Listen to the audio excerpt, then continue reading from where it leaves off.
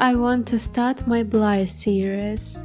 Today I will show you how to custom BLYTHE head and precisely how I carving nose and lips. First of all, you should take apart the doll's head. Full process I showed in my previous video, link is down below.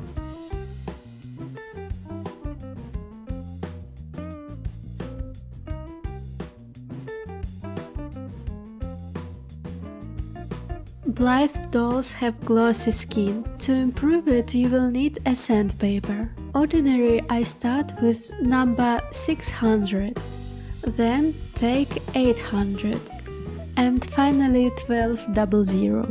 It can take a lot of time, but result is fantastic. Don't forget to use a mask during the process. It's not cool to breathe the plastic dust. So, when the face is matte, I sketch new lips with pencil. It helps me to see which areas I will cut off. Then I take supplies. These are wood cutters, Dremel, X-Acto knife with different blades, etc. You should find what do you prefer by yourself.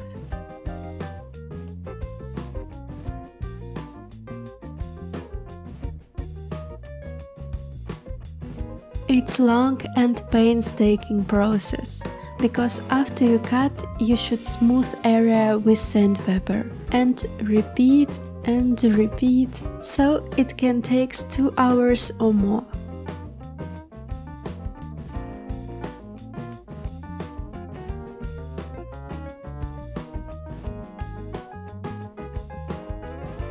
If you're missing me while I don't upload new videos, you can find me on Instagram or Twitter. My nicknames is on the screen.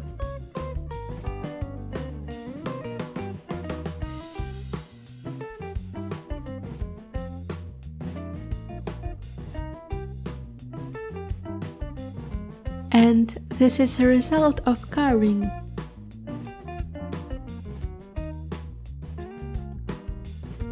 At the next time I will show you repaint process.